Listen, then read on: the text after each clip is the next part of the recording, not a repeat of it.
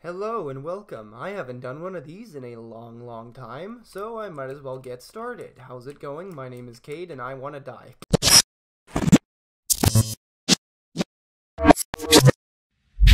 How's it going, friends? Well, today I'm going to be doing a tutorial as requested by people for a long time, and I've always put it aside because I'm really good at doing stuff like that. Alright, let's get started. So, this tutorial is probably going to be based on, I would assume, frickin' some facial movements of any kind or whatever. So I'm going to use a more popular rig that is used by a fair amount of people, and I'm going to use Skibbs' rig. Yeah, so this is the rig I used in Reality Concept 5, if you guys recognize it. Honestly, out of every frickin' rig that I've used in the series so far, this was by far the most easy one to use. Like, this was just frickin' phenomenally like convenient in every which way. So let's get started. So a lot of people ask how I've made the movements as his tongue is on the ground. A lot of people ask how I was able to make the movements as realistic as I was. Well, it actually comes down to a couple certain factors. One was that I got a lot of these ideas from watching not just like films or anything, but I've actually watched like animations that Skibbs made every once in a while, and I would notice how he does his facial features, and I would realize that that's actually how they would look like sometimes. So what I like to do specifically is mess with the eyes. So the eyes have a very how do you call it? Sorry, I didn't go to school, so I don't know how to say things. Basically, the eyes have a very specific way that they move around.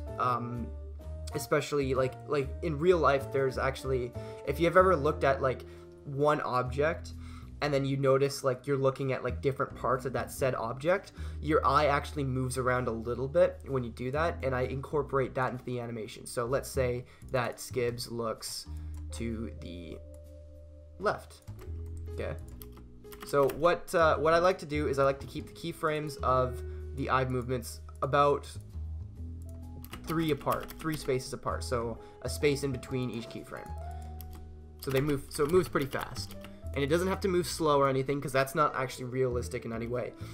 When you look at an eye moving around, hold on, guys. When you look at an eye moving around, you actually watch, and it kind of jitters almost. It's not smooth. So anyone who tells you otherwise hasn't actually seen an eye move around. The only time I've ever seen an eye move around kind of smooth is if your eye's locked on something and you lock your head to it. But for the most part, especially when you're looking around using your eyes, it's very jittery. So make your movements fast, essentially. Use linear for all eye movements. No exceptions, not even joking. Like, do never use any other transition for eye movements. So a good thing to note is that when an eye moves to an object, so he's looking to the right of him, what needs to happen is that he kind of like looks at the object a little more, sort of, if that makes sense. So let me just do that. Okay. So what will happen is he'll look at the object a little more, basically. Oh, isn't that glorious? So as you can see, so here's the keyframe where his eyes move to said object. Have another keyframe right after where the eyes move slightly like up or down, or maybe a little more like that. And then make sure they're close together. See how much I'm moving it? Not even that much.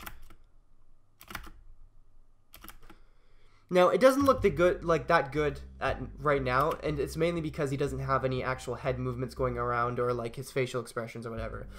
What really helps is to add blinking every once in a while. And the way I like to do my blinking is I like to have the eyes closing linear. So I'll show you this. So if we go to eyebrows, so the way that Skibs has his is that his eyebrows and his top eyelids are in folders. This is, honestly, I recommend doing this for rigs in the future. It's very easy. So as you can see, I have the eyebrows and the eyelids moving at the same time. So always bring the eyebrows down with the blink. Oh my god. Okay, always make sure that that doesn't happen either. So always bring the eyebrows down when he blinks as well, because it just looks better. So a little convenient tip, by the way, that I learned when I was animating Concept 5 is that if you're gonna have a blink animation, if it's not already if you can't copy and paste it, then make the last keyframe for it already. So the keyframe where his eye opens up, and then make the key, like, place the keyframe where his eyes are gonna close, basically. So keyframe them together. All right. Now what you want to do is you want to make sure that the closing eye animation is roughly like there's a gap of about 2 keyframe spaces between each one. And then you want to add a back animation to the keyframes where his eyes are closed. So ease out back. See? See how much more realistic that looks? Also, another thing that I like to do is I like to kind of move the eyelids around a little bit. So if you look at how the eyelids close in, see how when they're open, there's like a little gap between where the eyelid ends and the eyebrow begins, and how, like, as it comes down, it like closes in that gap.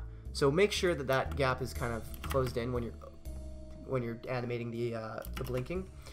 So there you go. You got a loop, not a looping, but you got a pretty good blinking animation. And you can make it faster too. Now, the nice thing about this is that you can copy and paste it anywhere you want.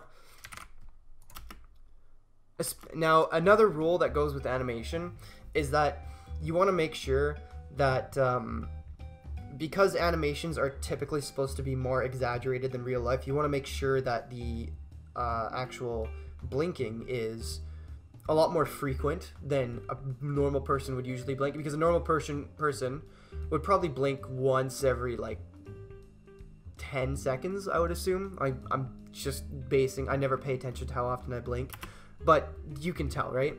So I would change that to once every 5 seconds in animation, or maybe even like that, sort of. And another cool thing that you can do is that when the pupils move, make them blink as well. Now, don't do that all the time, because then it just takes away from the experience sometimes. But especially when, like, they're kind of like, if the character is zoned out at something, if they're watching something go down, like, say that, how to explain this? Let's say that Skibs is looking at James right now, and then all of a sudden, out of the corner of his eye, he sees something catch his attention. So in those types of cases, make them blink while moving their eyes, because it shows that they kind of snap out of their zoning state and something else grabs their attention. I don't know why that's the case, that it shows that. I just know that it does. It's usually the best way of showing that something is grabbing the attention of another person. Because I guess it shows a state of being zoned out otherwise. And yeah, if a character is zoned out, don't have them do that thing where they look at like different parts of it. So there's sub pupil movements, which are these ones, like the little ones, and then there's longer pupil or big pupil movements. So the major movements are the ones where they shift to an entirely different object, and then the sub movements are the ones where they basically look at that said object in different places. So the sub movements are the ones that make it look the most realistic. The major movements are the ones that are more orientated based on exactly what your character is looking at. So for the most part, you got to make sure that you keep any eye-related movements very quick and very sharp. They can't be slow, they can't be grazed over, and they can't be super overdramatic for the most part. The blinking can be overdramatic, but the pupil movements have to be realistic. Like, you're not going to have a freaking backing animation on a pupil, because it doesn't look right. Like, if I did that right now,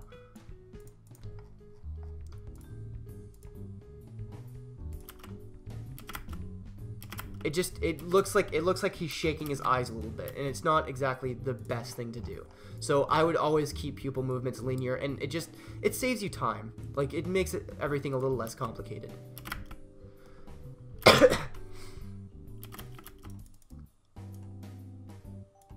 And then I'm gonna do a big movement right here.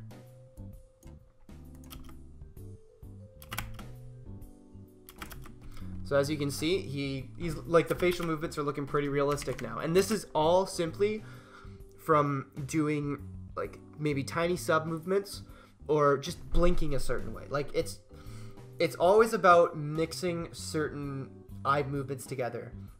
You want to make the character look human. And what does a human do? They blink, they move their eyes around, they look at the object.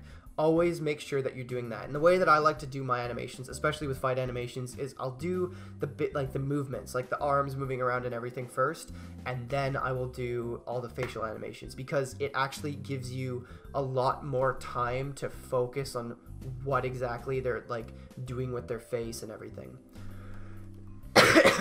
And you got to take advantage of being able to shrink the pupils of a person. So something that I did a lot in Concept 5 was I shrank the eyes of Skibs. Oh god, not like that. And make sure it's not goat eyes, like that. So when you shrink the eyes, it gives a look of either shock, fear, or like, yeah, shock or fear.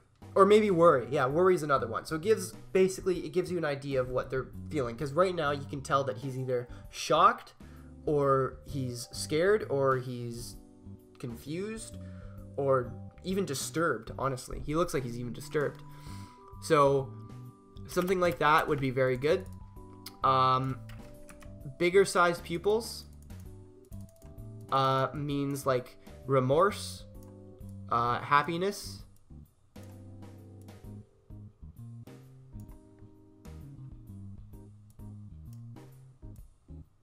sort of, kind of, yeah. Remorse and happiness for the most part. It's not particularly prominent on Skibs' rig because his is rigged a different way. But what really goes with stuff like that is if you bring up the eyelids and the eyebrows.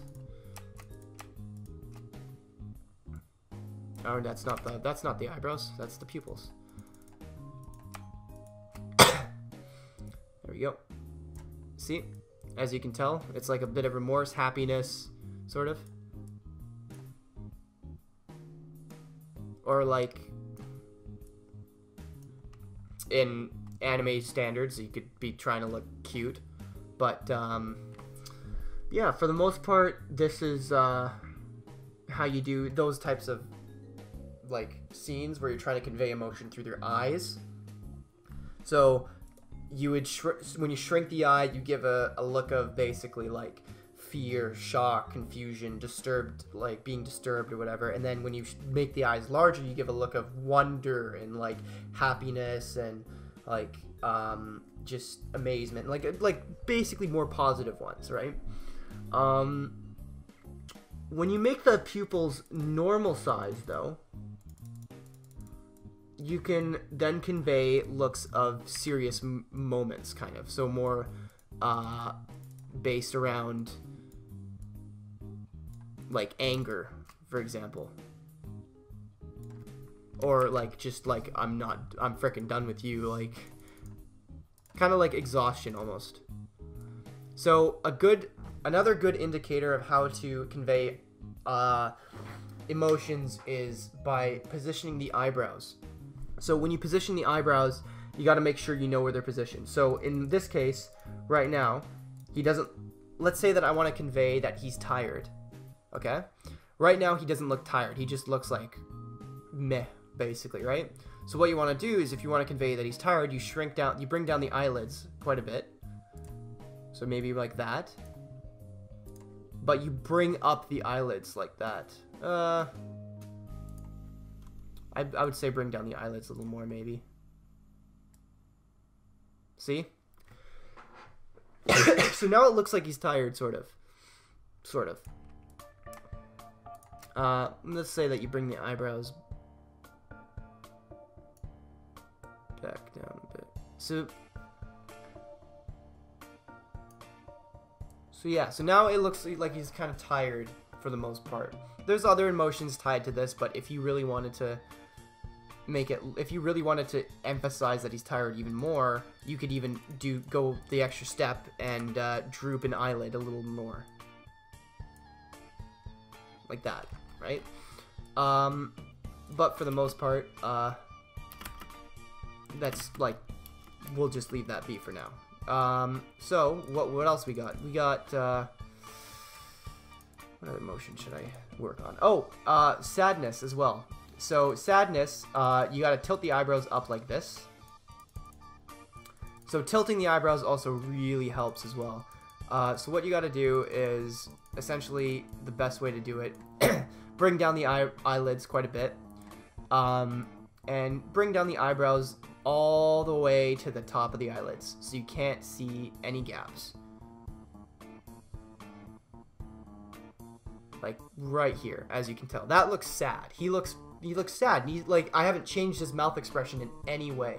Hold on, I gotta fix my TV. Hold on, it's about to power off. Okay. He doesn't look sad in any way. Well, sorry, no, he looks sad. Sorry, what did I just say? I didn't change his mouth in any way, and he looks sad. You can tell that. Now, if I go the other step, and I bring up the eyebrows with the eyelids, let's do this. Oh god, no, that's not how you do it. Let's do that.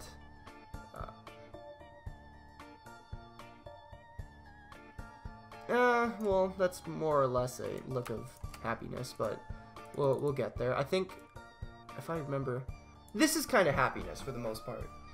Now, it's weird because I've always struggled with conveying happiness, because it's like, it can get caught between worry or anger for some weird reason. So whenever you're trying to convey happiness, that's when you have to really utilize the mouth, because the mouth will otherwise like show that they're smiling or whatever. I think for the most part, you need to make sure the eyebrows are actually straight. And then you need to maybe like have them smile. Yeah, so that's happiness. There you go. Or like smiling. Right? So you gotta put into play how dramatic you have to be with these facial expressions, because they can really help you add a lot of quality to your animations, especially your facial characters. Now, anger is another good one. Now, something that I cannot stress enough with anger is that you have to bring the eyebrows down to the top of the eyelids as well, because I've seen people not do that, and it doesn't look right. So see how that it looks kind of angry, but it doesn't look like it looks more like a cartoony angry, right? Like it's something that you couldn't really take seriously for the most part. This looks a little more serious. And then the more you bring the eyelids down, and now again, something else that I learned throughout animating is whenever you're trying to do expressions, only really mess with the top eyelids. Don't mess with bottom ones, because the bottom ones will really kind of take away from like the intensity of an emotion. I don't know why it does that, but it just doesn't look the same. So there, as you can see, that looks freaking like he's about to kill someone. Oh god. But like, I'll show you what I mean. So let's say that I brought up the eyebrows a little bit. Let's do this. So I'm gonna bring up everything a little bit. See how that doesn't look right? Well, hold on. It doesn't look right. Just give me a second. I'll prove it. Okay, hold on. There we go.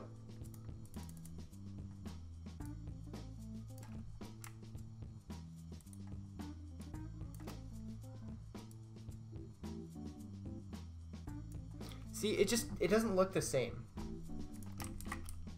Like, there's something weird about the fact that it looks like he's Voldemort because of his long nose or something.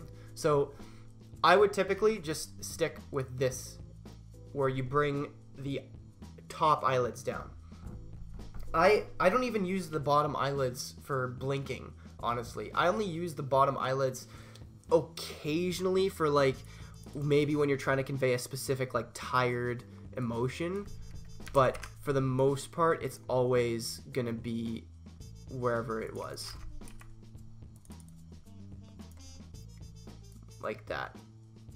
Or, actually, sorry, I just realized there is actually a good way to convey happiness, but it does require the bottom eyelids for the most part. So if you want to kind of show that like almost like squinting, like happiness kind of squinting, you can see that. See what I mean?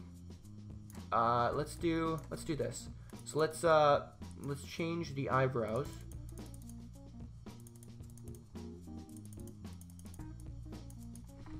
to go happy, sort of.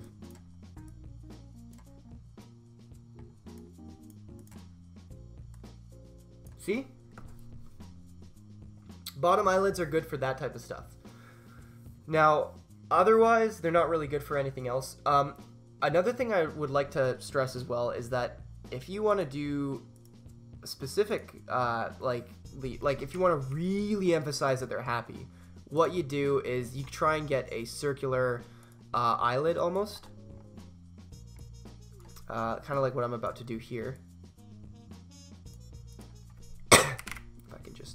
Do that, and then color. See? Now if I, hold on.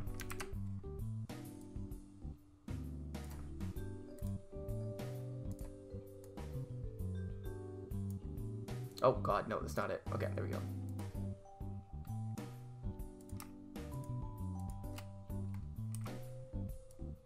See? He looks happy, right? It's more of like an anime style happy, and it's like it's not really required to make it look happy, but it better emphasizes the fact that they're happy. I actually used this method in Concept 5 for sure. So this can also be used up top here, kind of like a down / depressed mood sort of, but I'd never use it like that because the eyebrows usually take care of stuff like that. So basically consider like those like cheeks. So there's like cheeks on the bottom eyelids basically that emphasize like, okay, he's happy, okay, he's not happy, or whatever. But yeah, is there anything I missed?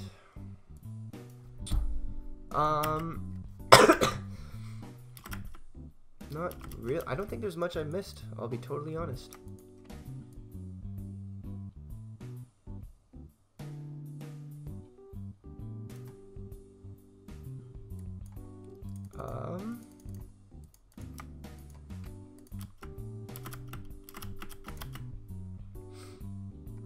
Yeah, I don't think there's anything else that I really need to cover. So, one thing that I need to emphasize again is how you do their facial animations. So, again, don't be afraid to move the eyes like the extra mile, and like move them like slightly every like half a second or so. Like because you got to think about how a real person's eyes would move. A good thing that I like to do is I like to film.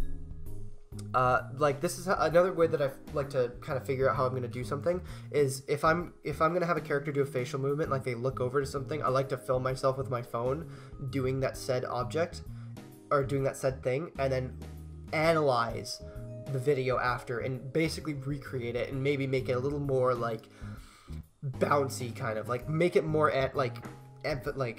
exaggerated, because animations are allowed to be exaggerated because, well, that's the best way to emphasize emotion in animation. So yeah, for the most part, I think that covers a lot of everything doing with facial movements conveying emotions. Oh, last thing, tears. Now, this is always a very, very, very, very good thing to add. I've been doing this since Concept 1. It's probably one of my oldest tricks in the book for facial animations, and I'm surprised, like, not many people know how to do this one. I think people do, it's just that they never realized that it was as simple as this, or maybe they're not talking about asking this.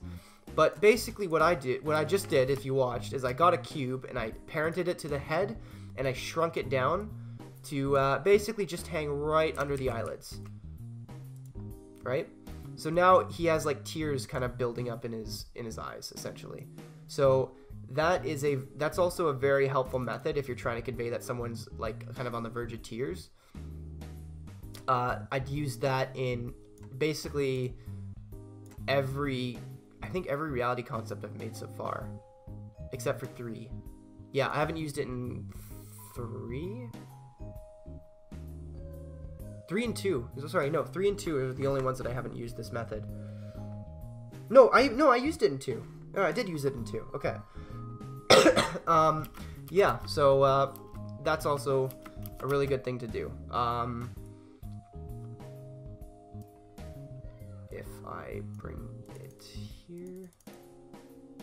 So, to go with these movements, I am going to show you a good combination of making sad. So that's kind of sad, but remember, the more you bring down the eyelids, the more intense the look is. So this is like kind of sad, and then when you bring down the top eyelids, they're like really sad. So I will do that right now. So now they're really sad. And what I like to do sometimes is I like to go the extra mile and show that, basically show their mouth open a little bit, like teeth, because it shows that they're tearing up themselves, like they're kind of, I don't know how to explain it, like,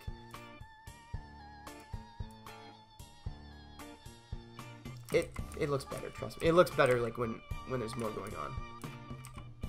But for the most part, it's all about context, really. It's all about how you build up to set emotions or whatever. You can't just have someone instantly start crying on the spot. You have to have them kind of build up to the tears, sort of. So, essentially, like with Skibbs, I had him with a sad look before he actually started crying, essentially. So he like in Concept 5 I'm talking about, he was sad. For example, when he was trying to save James, in that one scene where he's like reaching out to him and then James like freaking flips. So when he's looking at James and he's about to salute, what happens is he's already in a sad state, but he doesn't have the tears welling up in his eyes. And you got to emphasize that. You got to emphasize that he's sad before you put the tears in his eyes, because it makes the tears much more dramatic, and it makes it more like, oh wow, like he's actually feeling like these emotions. So what I did was I had him in that sad state, and I had him close his eyes in shame, and when he opened his eyes, he had tears in them. So that's a very good way to emphasize that someone is in a very painful state, like they're very sad. And another good thing to do is to shake the pupils, and I did that a lot in Concept 5.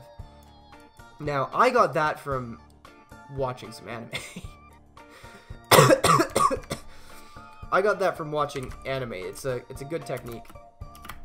I would recommend it for sure. Don't shake them too much, but make sure they're roughly a keyframe apart. And again, this eye shaking also really goes with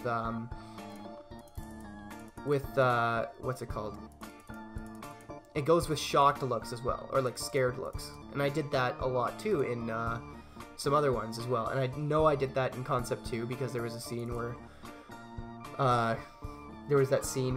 James was getting tortured by Killu, and then he's like has a look of fear in his eyes, and it zooms in his eye, and he's like, it's like small and everything. So let me just shrink the eye.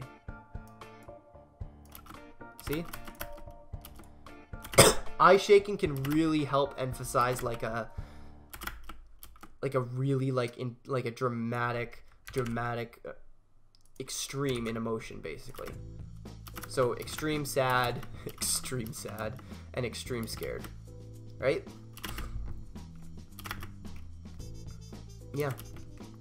And I think that just about covers anything. If you guys want me to do any tutorial on anything else, let me know and I'll look into it, and maybe I can do a tutorial on it, maybe I can't.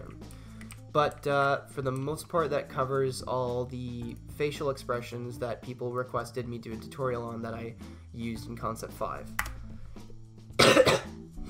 So, yeah, yeah, I hope this helped you guys, and I will see you another time. If you want a progress update on how Concept 6 is going, I have roughly 4 minutes of animation left in it. I am currently, I can't say where I am, like I can't say like exactly what's going on because spoilers, but for the most part, I'm gonna take a guess, and I'm gonna say that I'm gonna get it out before Avengers 4 comes out. Not gonna get it out before the trailer comes out, because that trailer is supposed to come out within the next week or two, from what I've heard. But yeah, so Concept 6 will come out probably I'd say in January-ish, or maybe February-ish, or maybe like I'd say that I'd be in the stage where I could upload the teaser that has the release date on it, because whenever I upload a teaser with the release date on it, I've basically already finished Concept 6. It's just I need to add sounds to it. That's how I do my stuff. So I'll finish the animation, and then I'll upload the teaser, and then and then it's just me splicing everything together during that period of time and everything. So I think what I'll do this time around is I'll do a YouTube premiere, because I have been waiting for a feature like that for such a long time. So I'm gonna do a YouTube premiere for Concept 6. So yeah, I'll give you more updates anytime I make another video.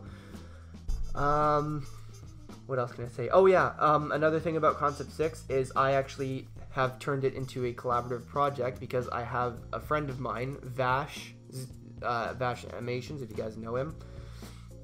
He's helping me out with some of the parts in Concept 6 that stuff that I've always struggled with, basically, and he offered to help me out with these things. So yeah, I think you guys are really gonna like Concept 6. There's a lot going on in it. There was a lot of things that I was able to do in Concept 6 that I genuinely did not think I was going to be able to pull off. Yeah, just warning you guys right now, like, Concept 6 is going to be so much more, everything about it is going to be so much more different from the other ones. And you guys are gonna love it. I know you guys are gonna love it. So yeah, anyways, if you guys want more updates on stuff that has to do with me or reality or whatever, I have my Discord in this description. I also have my Instagram, which is literally just the Tan James. I'll occasionally post a meme or two on there, but I never really use it that much. And yeah, I'll try and upload more videos, but maybe not animations, maybe like occasionally like funny moments with like my friends or whatever. And yeah, I'll see you guys another time.